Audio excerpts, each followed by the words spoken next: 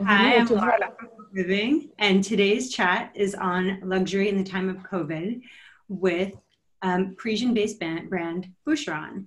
And we have the CEO of Boucheron, Hélène Poulit-Duquesne, chatting with us today from Paris. A little bit about Hélène. She pursues the growth of the Maison on an international scale and focuses on strengthening its position among the most prestigious jewelers in the world. She started her career at LVMH and has also worked at Cartier before joining Boucheron, a part of the Kering Group. Hello, Hélène. How are you today? Very fine, and you? Good. Thank you so much for joining us. I'm happy, super happy to have a chat with you. Wonderful. Well, we have so many questions for you about your brand.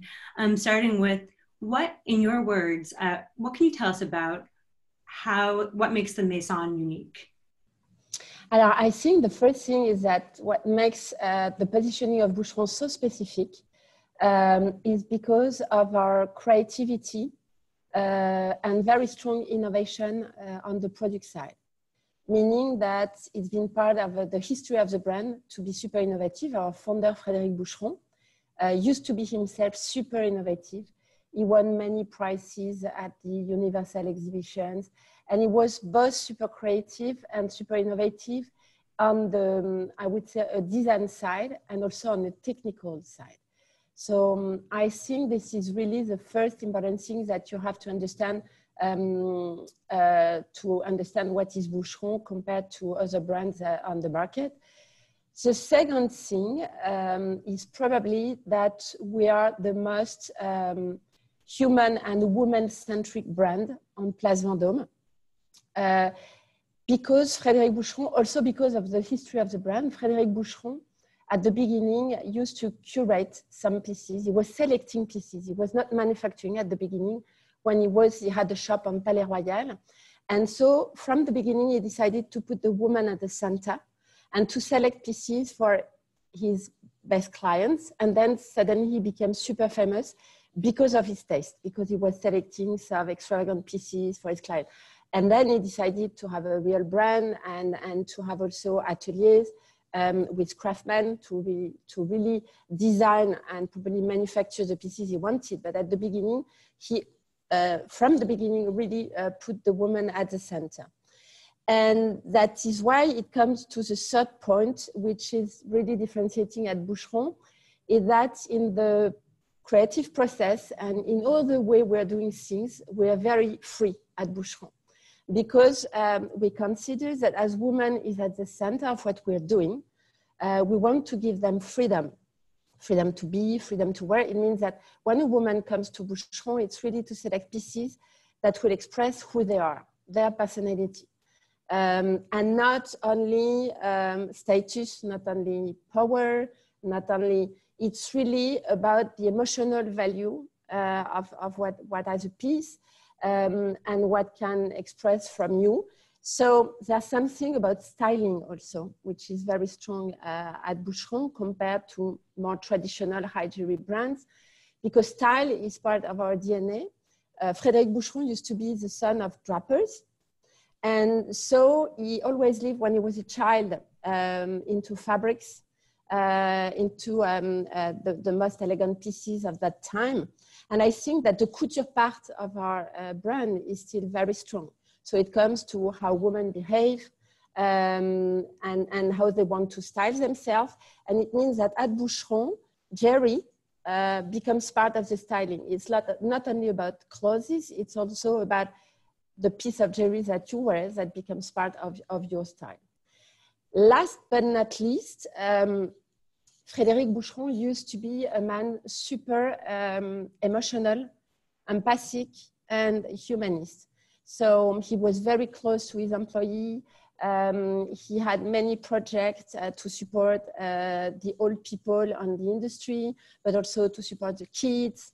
He even founded the French high jewelry school, which still exists, Rue du Louvre in Paris. So I would say that there's something very strong in the DNA at a more, I would say, corporate level, which is empathy, sympathy, closeness to our clients. And it's something very, very strong. Emotion is really part of the stories that we tell today. And what are the Boucheron icons? In terms of icon, the first icon of the brand is 4 ring that you may know. 4 is not only a ring, but mainly a ring. It has been designed as a ring. And it represents our best-selling model today. And as you may know, all the jewelry brands need to have an icon. And for us, it's really 4. 4 has been created in 2004. And I think the reason why it's our best-selling model, it's because it embodies all the creative spirit of the brand. It's a very bold ring, but also it has all the different codes of the maison. You have a line which represents les pavés de la Place Vendome, so Vendome Place. You have a line that represents gros grain, which is a fabric that used to be very common in the couture industry, and it's still common. So, and the ring of, and also a line of diamonds, and the double gaudron. So you have 4 codes for 4. It's really all the different codes of the maison, and that is why it is our icon today. But we have other super important lines in terms of jewelry. The second one is Serpent Bohème. It's been created in the 60s. And I would say it's a figurative representation of the snake. It's typical of the late 60s and the beginning of the 70s. And we have a large offer on Serpent Bohème, which is doing very well in some parts of the world. It's really the second icon. And lately we launched 18 months ago, Jacques de Boucheron, which is we hope so, our new icon to be, which is a UFO in the jewelry industry, because when I give a brief to Claire Schwann, our artistic director, I said to her, you don't have the right to do a ring. You have to do something else. And in fact, Jack is not a ring. Jack is not a bracelet. Jack is not a necklace. Jack is all that you want it to be. You can wear it on your wrist. You can wear it on your neck. You can wear it in your hair. You can put it as an accessory for a bag. You can do whatever you want. You can have a 1 row, 3 row, 6 rows. You can plug them, and you create your own jewelry. So I think it's going to be, and I hope it's going to be a super important also icon at Boucheron, really embodying the free spirit of Boucheron. And this is for the jewelry part, but in terms of icons, we have also a separate business, which is, as you may know, high jewelry. And in terms of high jewelry, we really have one icon, which is the question mark necklace that has been created by Frédéric Boucheron himself in 1879, and that we still have in our collection today. We're presenting some high jewelry question mark necklace pretty much all year long, depending on the collection, but we're re-editing a lot. And for the clients, the VIPs that are buying high jewelry, I think they are really coming to Boucheron to buy that icon of high jewelry. How would you say that the brand has innovated throughout the years? I think that for us, innovation is so part of our DNA that it is a kind of duty. We have the chance today that it is a kind of duty.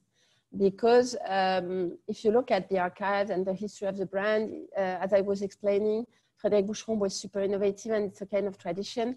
And that is why, to respect the past, we have to push the boundaries of high jewelry today. And when I joined Boucheron, it's exactly what I said to Claire. I want us to push, again, the boundaries of high jewelry. I want us to bring to the industry something which is new. Not for the sake of innovation. It's not innovation for the sake of innovation. It's innovation because of the respect of the past, but also it's innovation for beauty and for poetry. So it's not only on a technical standpoint that we want to do that. It's really because we want the world to be the most beautiful possible. So it's really part of our history. And you just launched a new high jewelry collection, which is Contemplation, correct? Yes, exactly. Please tell us about it. Alors, Contemplation is a collection that is very dear to Claire's heart and to mine too. Contemplation, the funny thing is that Contemplation is about, I would say, the sky and taking the time to contemplate what is outside. And in fact, we decided of using that theme for the high jewelry collection in, I think, 3 years ago.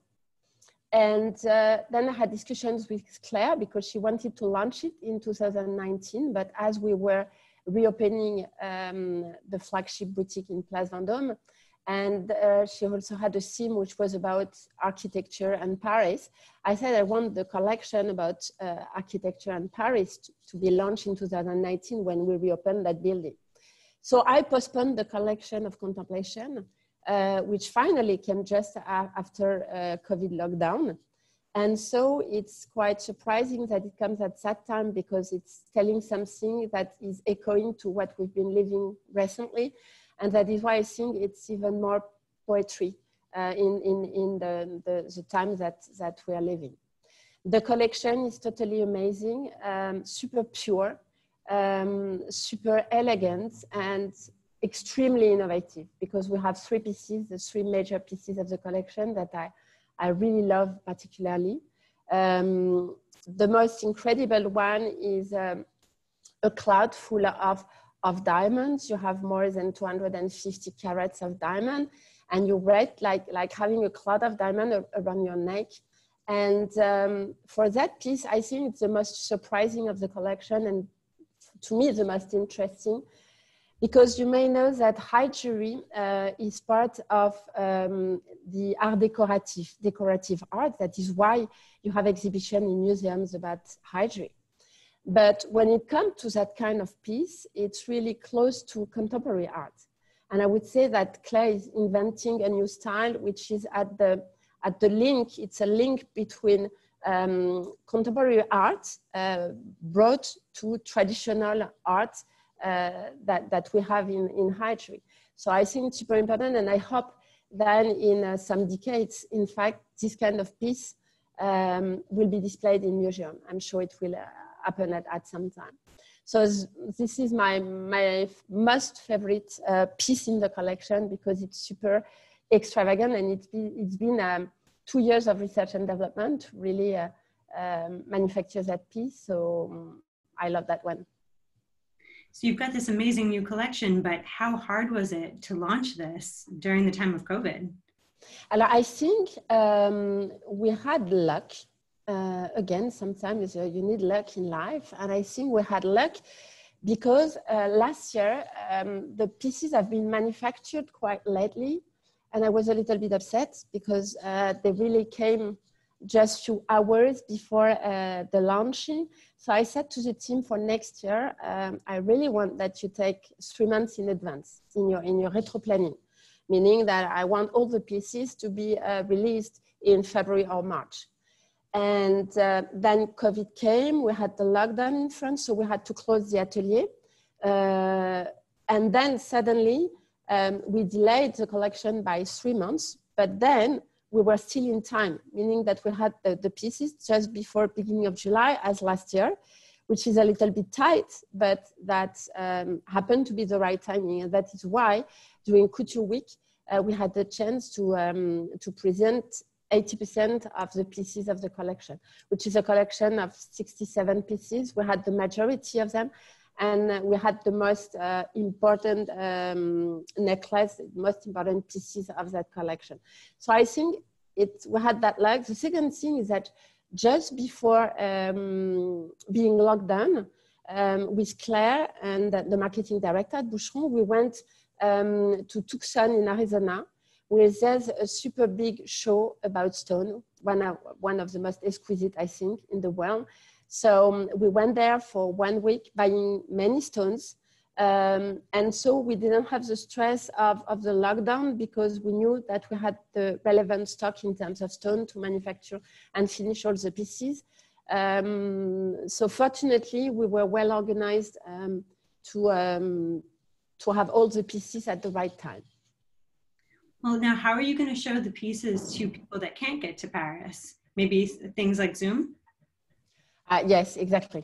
It has been very difficult for 2 reasons, because during Couture Week, beginning of July, we have the chance to have both the VIC clients and also all the press from all over the world. So when the lockdown began, we were super stressed about how we are going to present if the clients and the press, international press, cannot come to us in Paris. And as always, when you have a crisis, you have to be very agile and very intelligent on inventing new things. And in a few hours, we decided to have a totally new approach based on mixing physical and digital. And so, for example, in Couture Week, all the journalists that were in Paris had the chance to see the collection in real. We had sessions with 4 to 5 journalists per session. It was super intimate with Claire and myself, and we showed the collection and we explained everything. But then for the rest of the journalists, we had to invent a new concept. And in fact, what we did is that we had live session, a little bit as we are doing today. Claire was in her studio and she was presenting the pieces and giving question and answers for about half an hour. And of course, we developed different assets, which are today super useful, and especially a movie on Claire explaining the different technical details of all the different pieces of the collection. So with all these assets and Claire being in her studio in live, the journalists appeared to be super happy on the way we presented the collection because they were in contact with Claire, but they also have the opportunity to have all the details on the different pieces. So I think it's a format that we may use again. And the second thing is that we decided that depending on the market, they have to choose the way they're going to do it locally, meaning, or the journalists just connect and then they're live with Claire from their home, for example, or they decide to gather in a hotel, or for example, in Ginza in Japan, in Tokyo, they were in the last floor of our boutique. So all the journalists came in and they had a session especially for them. So we really adapted to the needs locally. For the clients, it's very different because they didn't come, but we could not do that kind of live session. But we developed a new selling ceremony in Vendome, particularly to present to our VIPs the collection, selecting some pieces that we know may suit to them, and we're presenting to them through Zoom, Teams, etc. So it's working. We've been selling pieces through this can, but I think it's working when you know very much your clients, so you have a clear relationship, and we have the chance to be very close to our VIP clients. So when you know them very well, it's quite easy. It has to be very organized because you're less concentrated when you're in a Zoom. Like, it's different from chatting, having a cup of coffee, where you can stay, especially in Vendome. It's an incredible space. You don't even think you've been here for 5 minutes. In fact, it's been an hour. So you can stay when you're in Vendome, but when you're in Zoom, it has to be quite quick because at some point the client, they want to see the details, but they don't want to spend 2 hours on a meeting via Zoom. So we have to adapt to that. And last but not least, what we said is that if the client and the journalist cannot come, then the collection is going to be sent to them. If they cannot travel, the collection is going to travel. So for the first time, the collection has left already to the south of France. Then the collection will go in Asia, in Taiwan. Then we have a very big event in China, in Beijing, because we're opening a new flagship boutique and the collection will be there, and then to Japan. So basically, and the team locally are going to explain the collection, have meeting with the client, have meeting with the press. The journalists will have shootings, etc. So we really adapt locally in these circumstances. We have to be agile, but I think it's all the different companies are doing the same because you have to react to that kind of exceptional situation. It's definitely a way to pivot. And I think that you've got some pieces there to show, just like, you know, like you were saying in Zoom, yeah? I wanted to show, I'm not sure it's the right selling ceremony because we do not use exactly the same tool that we're using now. But I wanted to show you what is so typical, the icon of high jewelry of Boucheron. Frédéric Boucheron created the question mark necklace, You can understand why it's a question mark, because it looks like a question mark, but it's totally flexible. We're using today exactly the same technique as we used to do in 1879. And the purpose of Frédéric Boucheron is that he wanted to free the woman, because at that time, women needed to put on her jewels to have a lady's maid or a husband to be helped. And as he wanted the woman to be free, he decided to invent this object with nothing to close it. And so you can just put it on your wrist like this, very easily. And it's very simple to wear, but it's beautiful, and you don't need anybody to help you to put it on. It's gorgeous. And the other thing that I wanted to show you, I didn't talk about the animals. We are very strong in animals at Boucheron.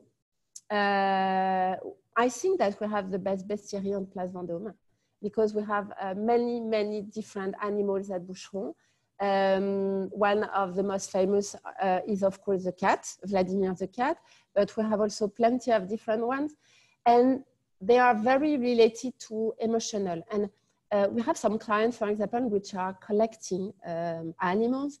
And when they talk about their Boucheron animal, it's really a relationship which is about emotion, because all our animals are cute, nice, sweet.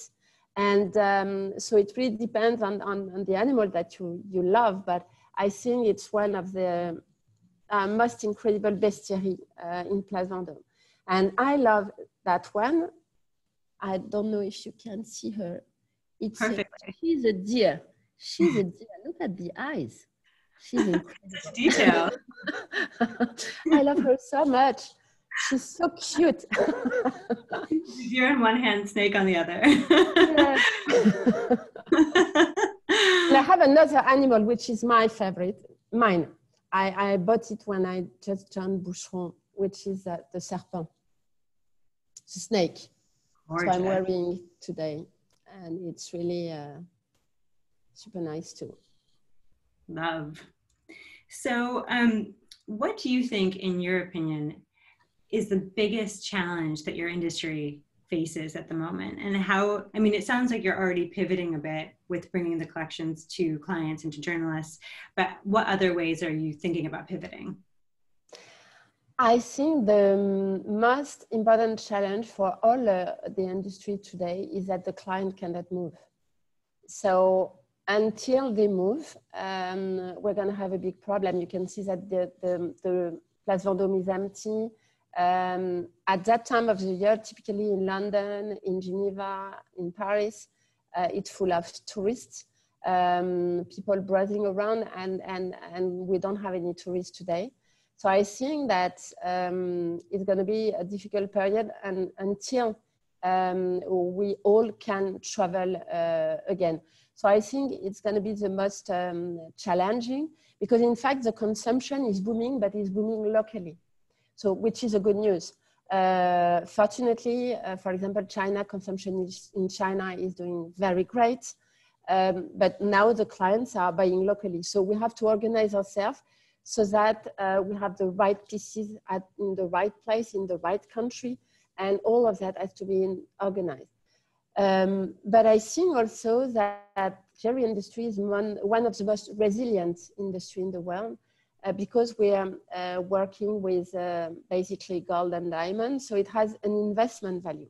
You never throw away a jewel, you will give it to your daughter, she will give to her daughter. So we're in a very long-term perspective in our industry, and there's that investment value, which is super important. And even if you buy just for fun jewelry, which is now very common, you still have in a part of your brain that you're investing in something that will keep its value. And that is why during a crisis, in general, our industry is super resilient to the crisis. So we may have difficulty for a time, but I don't think, I hope it's going to be again a proof of the resilience of our industry in the months to come. And what does Paris feel like right now? What is the vibe there? Are people relieved to be out, happy, scared? No, it's quite surprising. Paris is really back to Parisians. So meaning that all the Parisians are in the street. They're not wearing a lot mask, which for me is not good at all. But I don't know if you understood that our president, Mr. Macron, asked for all of the French people to wear masks at all time as of today. So I hope that it will come back and that they all will wear masks like in Asia, like probably in the US. So it will probably help. But basically, I think that the people do not look afraid. They look quite happy post confinement and after the lockdown. But it's a city which is super Parisian because we don't have any tourists in the city. So it's really Paris for Parisian people, I would say. And how about you? You're used to traveling everywhere. So has it been nice rediscovering your city in this way when it's mostly just Parisians? Yes, it's quite surprising not to travel anymore. And but I'm happy to be here. I'm super happy to be here. But at the same time, I miss a lot traveling. Pretty much every day I said to myself, oh, I should be in China, or I should be there. And you know, on Facebook, they're just coming with some memories of you.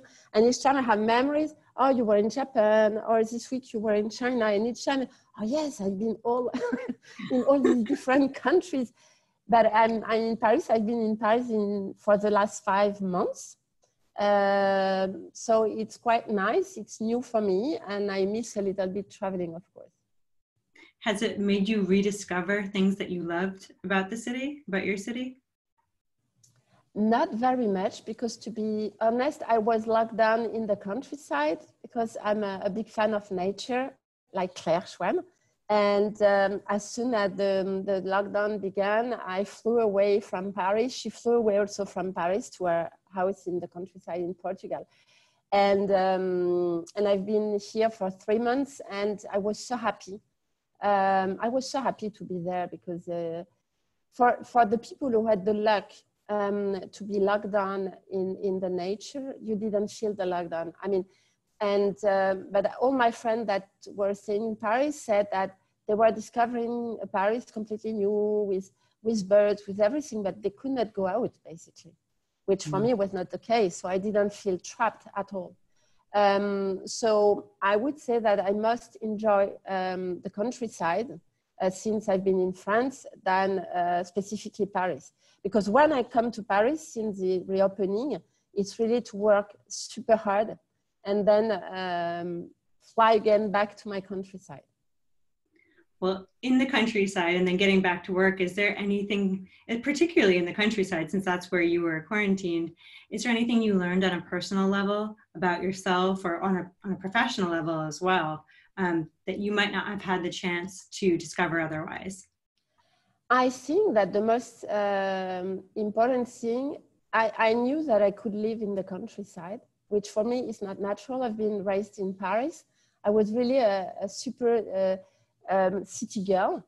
And I knew that I was really attracted by nature for the last 20 years. It becomes something super important to me because it gives me back energy. So it compensates. I'm always traveling, flying everywhere. I'm always super energetic. And I need that balance to be safe and to see also to have a clear mind. And I discovered during lockdown that it's not painful to me to live in the countryside, which for a typical city girl could have been surprising. But I decided to go in the countryside from the beginning because I have kids, and I said I don't want them to be like lions in a cage in Paris. But in fact, it's probably myself that enjoyed it the most, being there. And the second thing that I discovered during that crisis, again, which is not totally new to me because I already went through different crises in the, I would say, economic crisis. But from the beginning, I said to my team, when we had, to my ExCo members, that you should never spoil a good crisis. And I think that the crisis is accelerating trends, and they all put us out of our zone of comfort, and in general it comes the best from this kind of experience. So, and we were super agile, super creative during that period. I'm very proud of my team, super proud of my team on the way they've been working during the lockdown, on their investment, on their agility. And I think that you always have to take the positive side on anything. And truly, I think that we managed to take the positive side and make the most of it, because it was super stressful in a way. But we really needed to take the best part, the sunny part of it. And looking forward, what do you think, where do you think the brand is going to go, given the sort of limitations for the rest of the year and maybe through a little bit of next year as well? I think we have what will be the most difficult. For example, we're opening a boutique, as I was explaining, in SKP in Beijing. It's the biggest mall in China. I've been fighting for the place for 3 years. And what is super sad is that I cannot travel, and even the team cannot travel. So we're opening our most important flagship in China, and we all validated by Zoom. So it's a huge frustration for me not to be there and to really see, because I'm super involved in retail. And for example, when I renovated Vendome, I was on the place pretty much every day. And at the end of the work, I was here, yes, every day. So I could check everything, be sure that the decor was the right one, etc. And here we cannot move. So we have to, I don't know the name in English, lâcher prise. I mean, you have to trust the people that are doing the boutique.